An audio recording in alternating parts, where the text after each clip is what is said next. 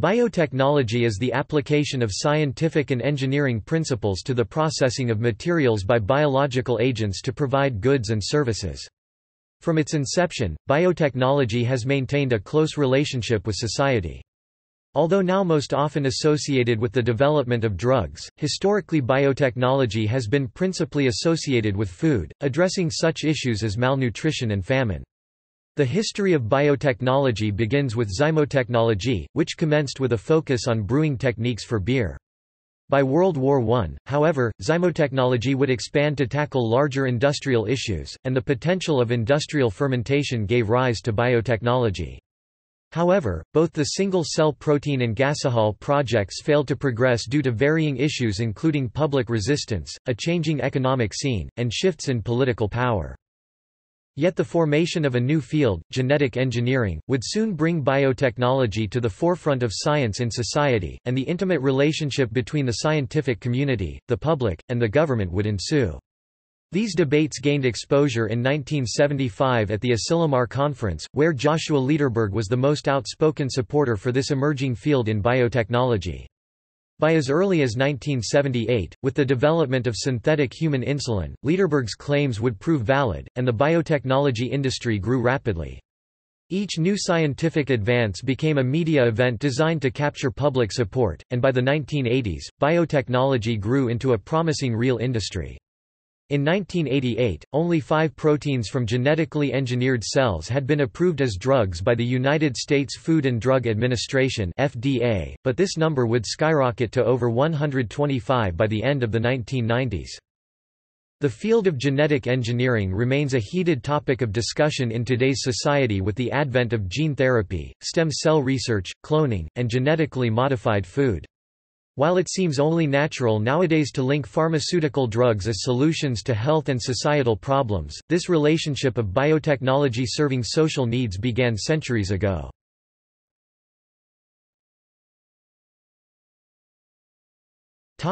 Origins of biotechnology. Biotechnology arose from the field of zymotechnology or zymergy, which began as a search for a better understanding of industrial fermentation, particularly beer. Beer was an important industrial, and not just social, commodity. In late 19th century Germany, brewing contributed as much to the gross national product as steel, and taxes on alcohol proved to be significant sources of revenue to the government. In the 1860s, institutes and remunerative consultancies were dedicated to the technology of brewing. The most famous was the private Carlsberg Institute, founded in 1875, which employed Emil Christian Hansen, who pioneered the pure yeast process for the reliable production of consistent beer. Less well known were private consultancies that advised the brewing industry. One of these, the Zymotechnik Institute, was established in Chicago by the German-born chemist John Ewald Siebel. The heyday and expansion of zymotechnology came in World War I in response to industrial needs to support the war. Max Delbruck grew yeast on an immense scale during the war to meet 60% of Germany's animal feed needs. Compounds of another fermentation product, lactic acid, made up for a lack of hydraulic fluid, glycerol. On the Allied side, the Russian chemist Chaim Weizmann used starch to eliminate Britain's shortage of acetone, a key raw material for cordite, by fermenting maize to acetone. The industrial potential of fermentation was outgrowing its traditional home in brewing, and zymotechnology soon gave way to biotechnology. With food shortages spreading and resources fading, some dreamed of a new industrial solution. The Hungarian Károly Eréki coined the word biotechnology in Hungary during 1919 to describe a technology based on converting raw materials into a more useful product. He built a slaughterhouse for 1,000 pigs and also a fattening farm with space for 50,000 pigs, raising over 100,000 pigs a year. The enterprise was enormous, becoming one of the largest and most profitable meat and fat operations in the world. In a book entitled Biotechnology, Eréki further developed a theme that would be reiterated through the 20th century. Biotechnology could provide solutions to societal crises, such as food and energy shortages. For Eréki, the term biotechnology indicated the process by which raw materials could be biologically upgraded into socially useful products. This catchword spread quickly after the First World War, as biotechnology entered German dictionaries and was taken up abroad by business-hungry private consultancies as far away as the United States. In Chicago, for example, the coming of Prohibition at the end of World War I encouraged biological industries to create opportunities for new fermentation products, in particular a market for non-alcoholic drinks. Emil Siebel, the son of the founder of the Zymotechnik Institute, broke away from his father's company to establish his own called the Bureau of Biotechnology, which specifically offered expertise in fermented non-alcoholic drinks. The belief that the needs of an industrial society could be met by fermenting agricultural waste was an important ingredient of the chemergic movement. Fermentation-based processes generated products of ever-growing utility. In the 1940s, penicillin was the most dramatic. While it was discovered in England, it was produced industrially in the U.S. using a deep fermentation process originally developed in Peoria, Illinois. The enormous profits and the public expectations penicillin engendered caused a radical shift in the standing of the pharmaceutical industry. Doctors used the phrase, "miracle drug," and the historian of its wartime use, David Adams, has suggested that to the public penicillin represented the perfect health that went together with the car and the dream house of wartime American advertising. Beginning in the 1950s, fermentation technology also became advanced enough to produce steroids on industrially significant scales. Of particular importance was the improved semisynthesis of cortisone, which simplified the old 31-step synthesis to 11 steps. This advance was estimated to reduce the cost of the drug by 70%, making the medicine inexpensive and available. Today biotechnology still plays a central role in the production of these compounds and likely will for years to come.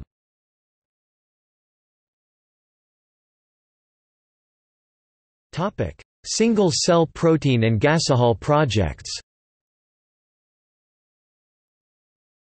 Even greater expectations of biotechnology were raised during the 1960s by a process that grew single-cell protein.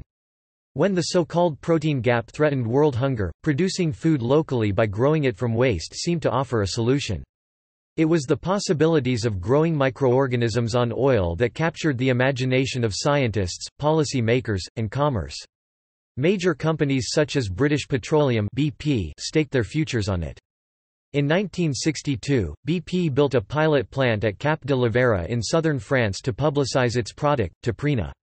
Initial research work at La Vera was done by Alfred Champagnat. In 1963, construction started on BP's second pilot plant at Grangemouth Oil Refinery in Britain. As there was no well-accepted term to describe the new foods, in 1966 the term single-cell protein (SCP) was coined at MIT to provide an acceptable and exciting new title, avoiding the unpleasant connotations of microbial or bacterial. The food from oil idea became quite popular by the 1970s, when facilities for growing yeast fed by N-paraffins were built in a number of countries. The Soviets were particularly enthusiastic, opening large BVK Belkova vitamini concentrat, i.e. protein vitamin concentrate plants next to their oil refineries in Kstovo (1973) and Kirishi (1974). By the late 1970s, however, the cultural climate had completely changed, as the growth in SCP interest had taken place against a shifting economic and cultural scene. 136. First, the price of oil rose catastrophically in 1974, so that its cost per barrel was 5 times greater than it had been 2 years earlier. Second, despite continuing hunger around the world, anticipated demand also began to shift from humans to animals. The program had begun with the vision of growing food for Third World people, yet the product was instead launched as an animal food for the developed world. The rapidly rising demand for animal feed made that market appear economically more attractive. The ultimate downfall of the SCP project, however, came from public resistance. This was particularly vocal in Japan, where production came closest to fruition. For all their enthusiasm for innovation and traditional interest in microbiologically produced foods, the Japanese were the first to ban the production of single-cell proteins. The Japanese ultimately were unable to separate the idea of their new, natural foods from the far from natural connotation of oil. These arguments were made against a background of suspicion of heavy industry in which anxiety over minute traces of petroleum was expressed. Thus, public resistance to an unnatural product led to the end of the SCP project as an attempt to solve world hunger. Also, in 1989 in the USSR, the public environmental concerns made the government decide to close down or convert to different technologies all 8 paraffin-fed yeast plants that the Soviet Ministry of Microbiological Industry had by that time. In the late 1970s, biotechnology offered another possible solution to a societal crisis. The escalation in the price of oil in 1974 increased the cost of the Western world's energy tenfold. In response, the U.S. government promoted the production of gasohol, gasoline with 10% alcohol added, as an answer to the energy crisis. In 1979, when the Soviet Union sent troops to Afghanistan, the Carter administration cut off its supplies to agricultural produce in retaliation, creating a surplus of agriculture in the U.S. as a result. Fermenting the agricultural surpluses to synthesize fuel seemed to be an economical solution to the shortage of oil threatened by the Iran-Iraq War. Before the new direction could be taken, however, the political wind changed again. The Reagan administration came to power in January 1981 and, with the declining oil prices of the 1980s, ended support for the gasohol industry before it was born. Biotechnology seemed to be the solution for major social problems, including world hunger and energy crises. In the 1960s, radical measures would be needed to meet world starvation, and biotechnology seemed to provide an answer.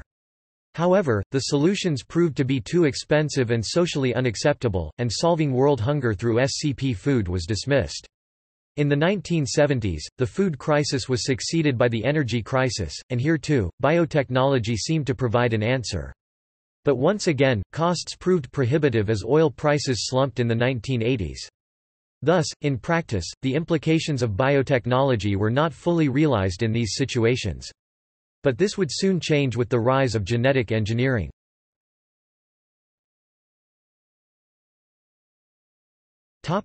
Genetic engineering. The origins of biotechnology culminated with the birth of genetic engineering. There were 2 key events that have come to be seen as scientific breakthroughs beginning the era that would unite genetics with biotechnology. One was the 1953 discovery of the structure of DNA, by Watson and Crick, and the other was the 1973 discovery by Cohen and Boyer of a recombinant DNA technique by which a section of DNA was cut from the plasmid of an E. coli bacterium and transferred into the DNA of another. This approach could, in principle, enable bacteria to adopt the genes and produce proteins of other organisms, including humans. Popularly referred to as genetic engineering, it came to be defined as the basis of new biotechnology. Genetic engineering proved to be a topic that thrust biotechnology into the public scene, and the interaction between scientists, politicians, and the public defined the work that was accomplished in this area. Technical developments during this time were revolutionary and at times frightening. In December 1967, the first heart transplant by Christian Barnard reminded the public that the physical identity of a person was becoming increasingly problematic. While poetic imagination had always seen the heart at the center of the soul, now there was the prospect of individuals being defined by other people's hearts. During the same month, Arthur Kornberg announced that he had managed to biochemically replicate a viral gene. Life had been synthesized, said the head of the National Institutes of Health. Genetic engineering was now on the scientific agenda, as it was becoming possible to identify genetic characteristics with diseases such as beta thalassemia and sickle cell anemia. Responses to scientific achievements were colored by cultural skepticism. Scientists and their expertise were looked upon with suspicion. In 1968, an immensely popular work, The Biological Time Bomb, was written by the British journalist Gordon Rattray Taylor. The author's preface saw Kornberg's discovery of replicating a viral gene as a route to lethal doomsday bugs. The publisher's blurb for the book warned that within 10 years, "You may marry a semi-artificial man or woman, choose your children's sex, tune out pain, change your memories, and live to be 150 if the scientific revolution doesn't destroy us first." The book ended with a chapter called, "The Future, If Any." While it is rare for current science to be represented in the movies, in this period of Star Trek, science fiction and science fact seem to be converging. Cloning became a popular word in the media.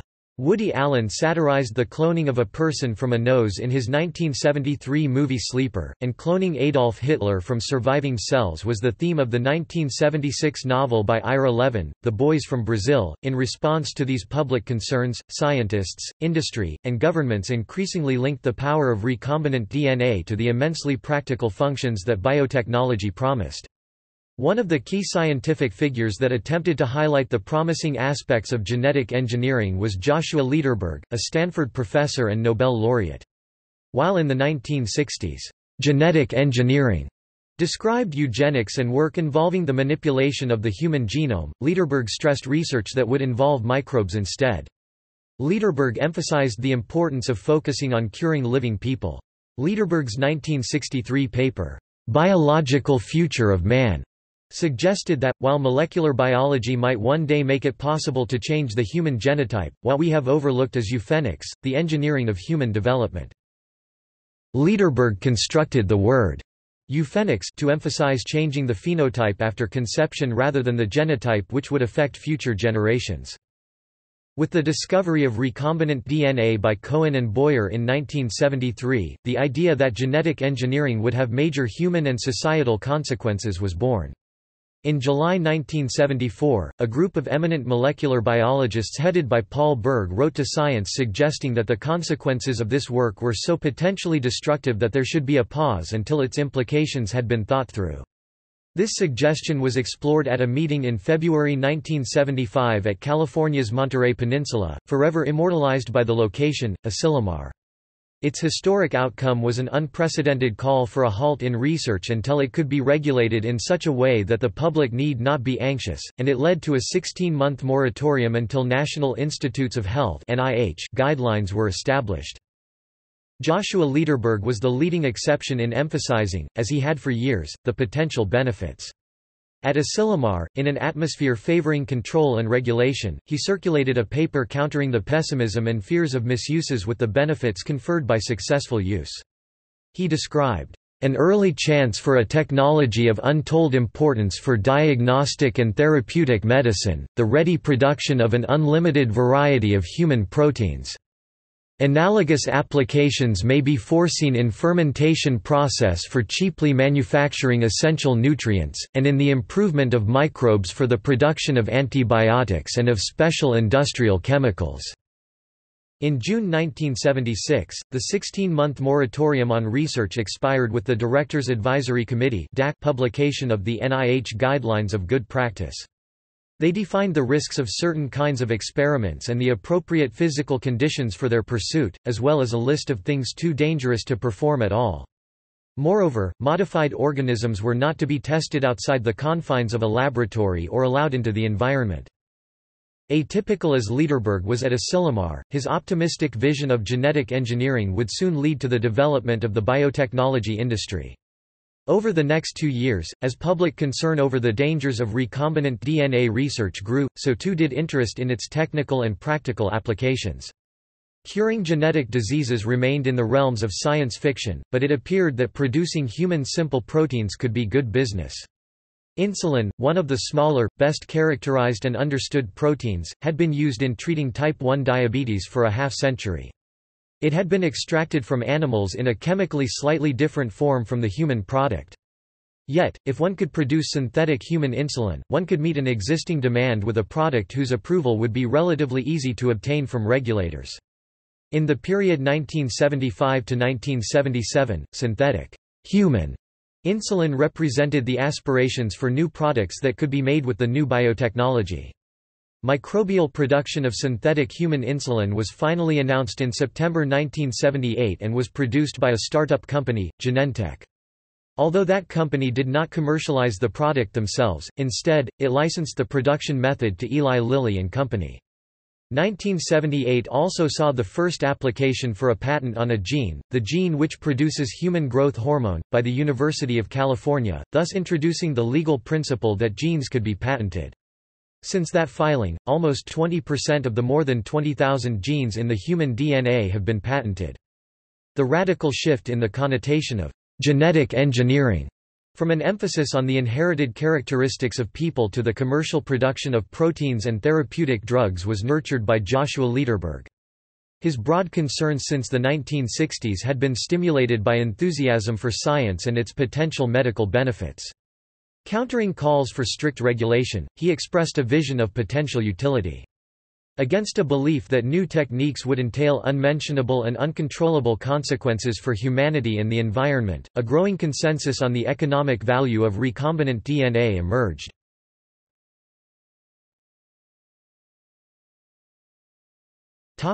Biotechnology and industry. With ancestral roots in industrial microbiology that date back centuries, the new biotechnology industry grew rapidly beginning in the mid-1970s. Each new scientific advance became a media event designed to capture investment confidence and public support. Although market expectations and social benefits of new products were frequently overstated, many people were prepared to see genetic engineering as the next great advance in technological progress. By the 1980s, biotechnology characterized a nascent real industry, providing titles for emerging trade organizations such as the Biotechnology Industry Organization (BIO). The main focus of attention after insulin were the potential profit makers in the pharmaceutical industry, human growth hormone and what promised to be a miraculous cure for viral diseases, interferon. Cancer was a central target in the 1970s because increasingly the disease was linked to viruses. By 1980, a new company, Biogen, had produced interferon through recombinant DNA. The emergence of interferon and the possibility of curing cancer raised money in the community for research and increased the enthusiasm of an otherwise uncertain and tentative society. Moreover, to the 1970s plight of cancer was added AIDS in the 1980s, offering an enormous potential market for a successful therapy, and more immediately, a market for diagnostic tests based on monoclonal antibodies. By 1988, only 5 proteins from genetically engineered cells had been approved as drugs by the United States Food and Drug Administration (FDA): synthetic insulin, human growth hormone, hepatitis B vaccine, alpha interferon, and tissue plasminogen activator (TPA) for lysis of blood clots. By the end of the 1990s, however, 125 more genetically engineered drugs would be approved. The 2007-2008 global financial crisis led to several changes in the way the biotechnology industry was financed and organized. First, it led to a decline in overall financial investment in the sector, globally, and second, in some countries like the UK it led to a shift from business strategies focused on going for an initial public offering (IPO) to seeking a trade sale instead. By 2011, financial investment in the biotechnology industry started to improve again, and by 2014 the global market capitalization reached $1 trillion. Genetic engineering also reached the agricultural front as well. There was tremendous progress since the market introduction of the genetically engineered flavor saver tomato in 1994. Ernst & Young reported that in 1998, 30% of the U.S. soybean crop was expected to be from genetically engineered seeds. In 1998, about 30% of the U.S. cotton and corn crops were also expected to be products of genetic engineering. Genetic engineering in biotechnology stimulated hopes for both therapeutic proteins, drugs, and biological organisms themselves, such as seeds, pesticides, engineered yeasts, and modified human cells for treating genetic diseases. From the perspective of its commercial promoters, scientific breakthroughs, industrial commitment, and official support were finally coming together, and biotechnology became a normal part of business. No longer were the proponents for the economic and technological significance of biotechnology the iconoclasts. Their message had finally become accepted and incorporated into the policies of governments and industry.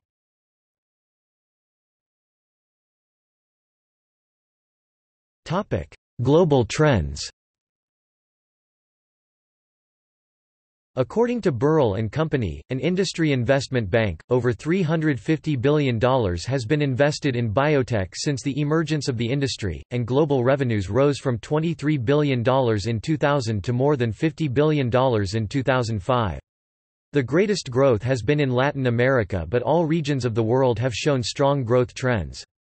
By 2007 and into 2008, though, a downturn in the fortunes of biotech emerged, at least in the United Kingdom, as the result of declining investment in the face of failure of biotech pipelines to deliver and a consequent downturn in return on investment.